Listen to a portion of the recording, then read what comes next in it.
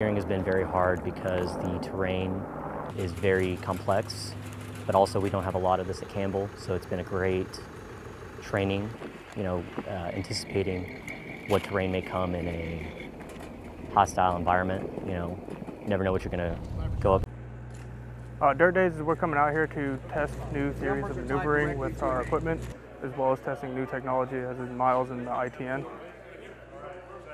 The biggest challenge is trying to find out how to take all the pieces for the ITAS and separate it onto Skedcoes and then dragging them up the mountains.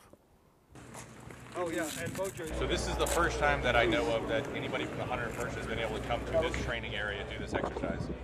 What I brought in was a leader training opportunity. So I only have squad leaders, platoon sergeants, company commanders, and first sergeants with some enabling. So I brought my mortar platoon, my scout platoon, and then a few other soldiers that are my UAS operators, my electronic warfare team, those guys. So it's a smaller group. I've got about 220 people here on the ground.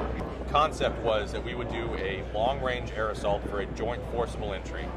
We would land in 3 separate LZs here in the area, and then each company would have its own maneuver corridor that they would move over very challenging terrain here to destroy air defense systems and secure key terrain. Dirt Days to me is a great show of our technological advancements within the unit, testing of new equipment, and just really showing the advantages that the unit possesses as well as some of our limitations.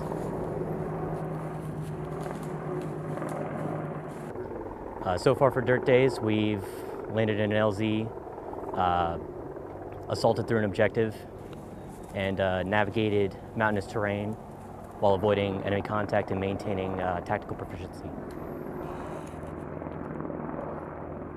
Engineering has been very hard because the terrain is very complex, but also we don't have a lot of this at Campbell, so it's been a great training, anticipating what terrain may come in a hostile environment. You never know what you're going to go up against, so we're going to train like a fight.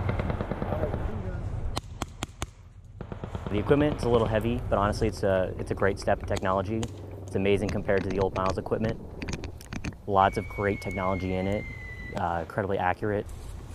Overall, pretty great show of equipment.